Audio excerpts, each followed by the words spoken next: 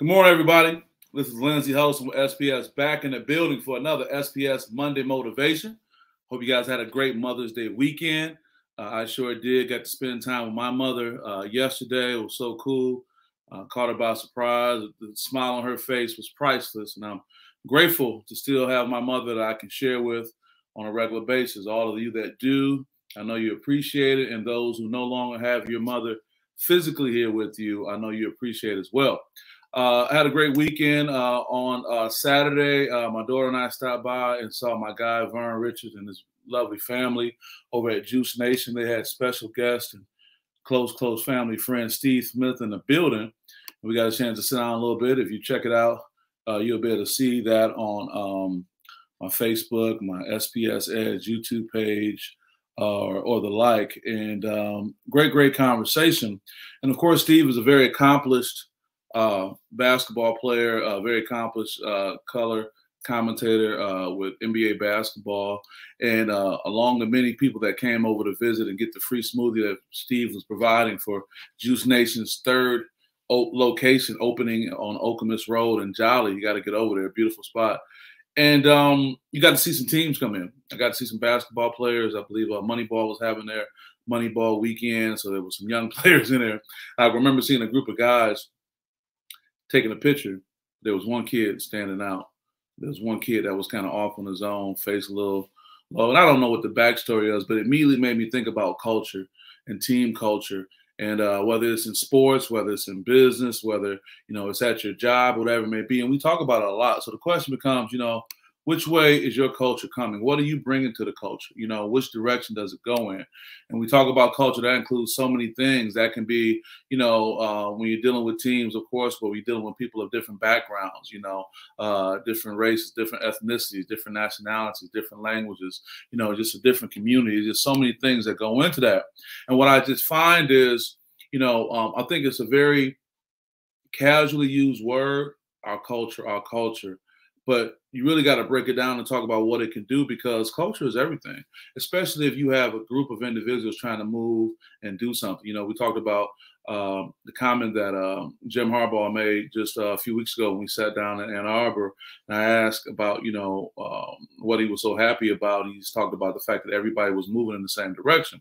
So clearly they have a culture that's working, and that showed in the championships that they won. For the Big Ten, same thing with, Michigan State football. Shout out to Mel Tucker winning the Peach Bowl. Everyone was, focused and moving in the same direction. But what about if you're in a situation where you're either trying to create a culture, you've come into a culture, whether it's a new job, a new role, or whatever it may be. So my point I'm trying to tell you guys is there are a lot of things that go into that. I want to share some research I was able to do, particularly with Psychology Today. I thought this was pretty good, and this is a universal statement. It says a team culture is comprised of 3 essential pillars that support all team functioning and performance. And those are values, attitudes, and goals. What's the team's values? What do you guys believe in? What's your attitude about things, your approach? And what are your goals? We look at NBA basketball right now. Guys who are still playing now have a goal of winning a national champion, a world championship. What are the goals within the organization that you work for? What are the goals within your family unit? What is that going forward? Also, the state of identify and enlist team leaders to support the team culture.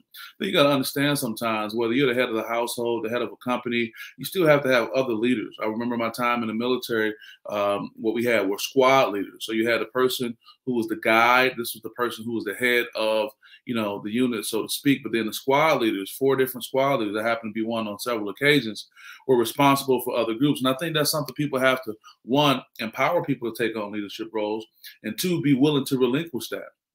Because sometimes some people leadership style get a different kind of response. And as a true leader, you have to be in a position where you can be okay with others, being successful in their leadership role, and not see that as something to be intimidated by, or self-sabotage because you want to get all the props and the glory. That's something to keep in mind.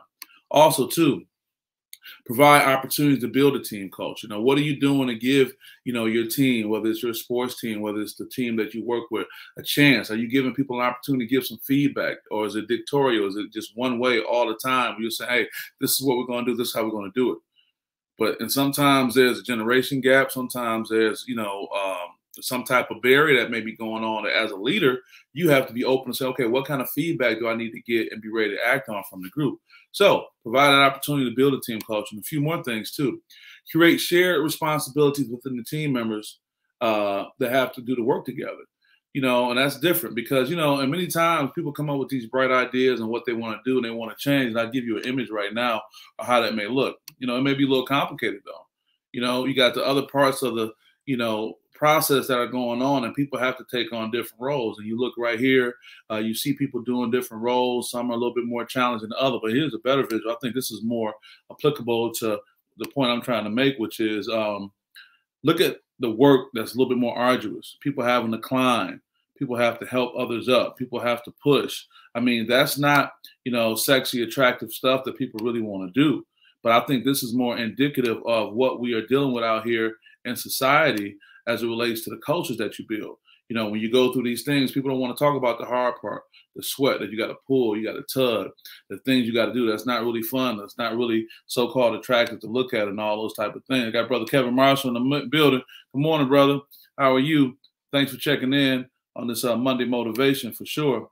And just talking about building a culture, man, the things that people have to go through and what you have to do. And lastly, creating those team rituals. What are the things that you do? Is there a pre-game meal that you guys normally do together? Are these things that your company can look forward to on a regular basis? Because whether you know it or not, people may not say it, but they look forward to that opportunity to have that interaction. Look forward to be able to have an informal experience with some of their team members, whether it's at a job, whether it's, on a team or whatever it may be. But these are the things that are necessary going forward to create a culture. And I think that's something you got to look at. And if it comes down to, looking for examples, look for where there's been success. Where have people had success at? USA Basketball has had success. University of Michigan winning, the Big Ten, but also Michigan State has had success.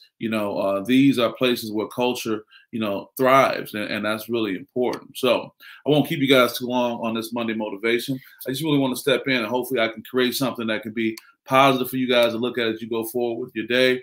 You can enjoy this amazingly warm weather that we have out here, and you can just really enjoy yourself. Whatever it is you have going on, whatever you're trying to do, you have to ask yourself, what are you bringing to the culture? And if you can't take from what I shared, just think really hard. Sometimes they just need someone just to be an encourager, someone to pat somebody on the back, someone to be a positive voice, whatever it may be. You just want to be somebody who can contribute. My brother Kevin Marshall says, I love to have a group talk before season starts to help build the bonding with the players. We get deep in them talks and they see others just like them. That's really positive and productive that you say that, because, as a coach who do it year after year after year, you may have your way of doing things, but you got new personalities. You got personalities that have evolved within a year's time. That kid that was a freshman, when they're a senior now, that's a different person. So I like that idea.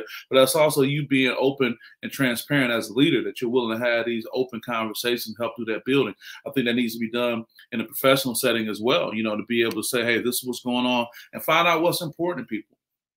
Someone may have a mother that's near and dear to them, that's at a distance that they have to be mindful of. Someone may have, a child that's going through a challenging time, and I know everyone doesn't want to just share all their personal business all the time, but when you get an idea of what's important to other people, what's a priority for another person, I'm not really about going out because I have to go home and take care of X, Y, Z. He's like, oh, okay, so instead of us, making some funny comment about you about not being with us at some event, or always, when work is done, you're gone, saying, hey, how's everything going with this? And you can still build that bond. So Kevin Marshall, brother, I appreciate you sharing that.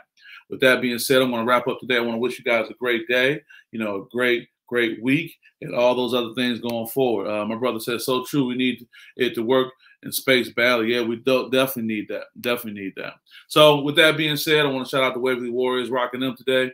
Nothing but love for the Waverly program and everything that's going on with them. I it felt like a second home when I got up here to Lansing, along with some of the other schools that I was supporting and working with. So with that being said, see you guys next time. Peace.